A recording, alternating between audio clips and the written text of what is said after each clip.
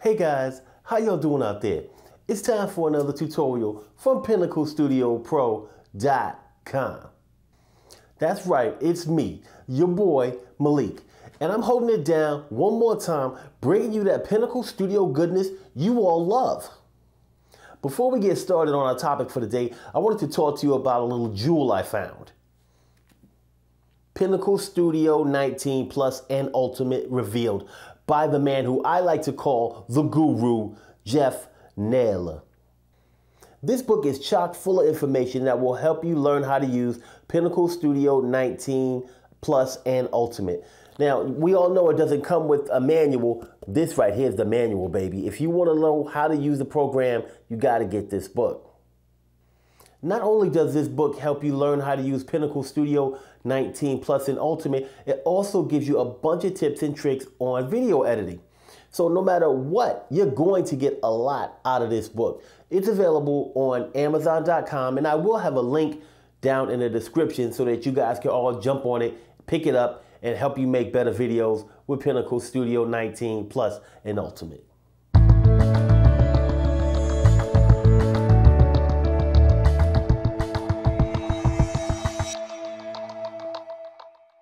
Now that we're done with that, let's get into the topic for the day. Today we're talking project bins. I'm going to show you how to use them, how to get familiar with them, and then you'll be off and running using those project bins in no time. Let's get into it.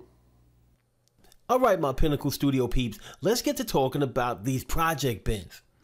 You can access the project bins under the Organize tab. And you can see it up here at the top. Or you can even access it by going to the Edit or the Author tab. If you click on the navigation flyout, it'll pop out and you can check it out.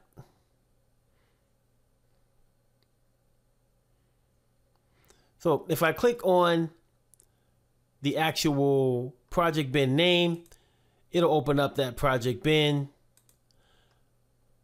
And you will see that the tab here matches the color that you have here for the project bin section, just like all the others do. If you click on another tab, it'll match that color, so you know what kind of media you're dealing with in Pinnacle Studio.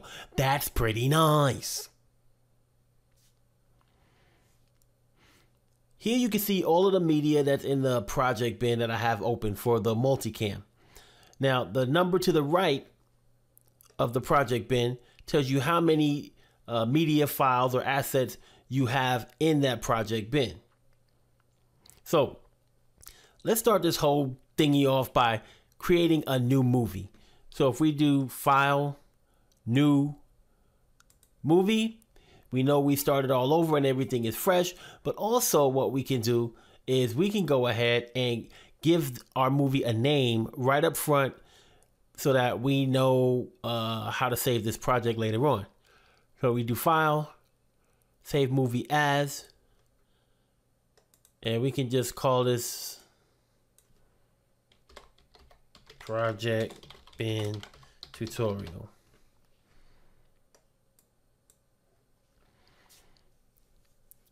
And so now what we can do is we can create a project bin that has the same name as the movie file that we just saved so that we know we're matching them up.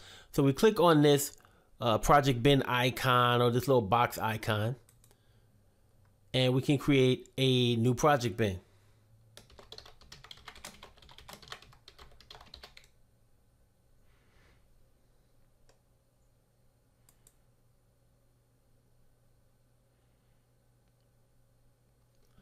So now that we got this new project bin set up, we can start dropping all kinds of media into it, anything that we want.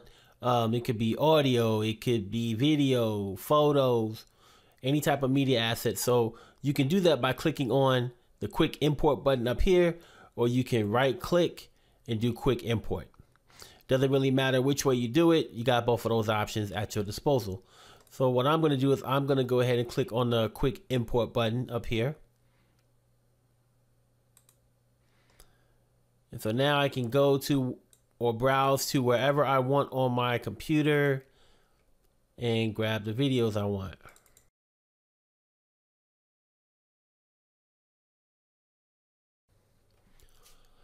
So now that I got all of the media in here that I want to use, I know that I have a saved project bin, and also when I save this movie again, whatever I have down in the timeline and stuff, all of the assets that I used in that timeline will be in this project bin. So this is the way that most like professional editors work, or professional editing applications work. So it's just really cool that this project bin feature is now included in here.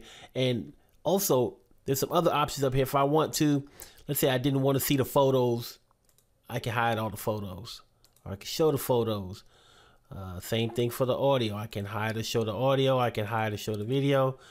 And my project file, once I save that, I can save that in here too if I want to, so that I have everything that I'm using in one place, and I can actually hide or show the project files if I wish to do so from right there. Now all of your assets are in one place. You can get to them easy, and you won't have to make a face like I'm making in the preview window. All right, guys, if you like the content that I'm bringing to you, click on the thumb, the one that's pointed in the upward direction. Leave me those comments. You know I love comments, and I always get back with you. If I can't help you, I'll point you in the right direction to get you the help that you need. And last, but definitely not least, subscribe. All right? If you want to see Pinnacle Studio goodness like this on a regular basis, you got to subscribe so that you know when I'm uploading a video. If you don't subscribe, you're going to miss out. And that's a no-no, baby. Thanks for watching. We'll see you again soon.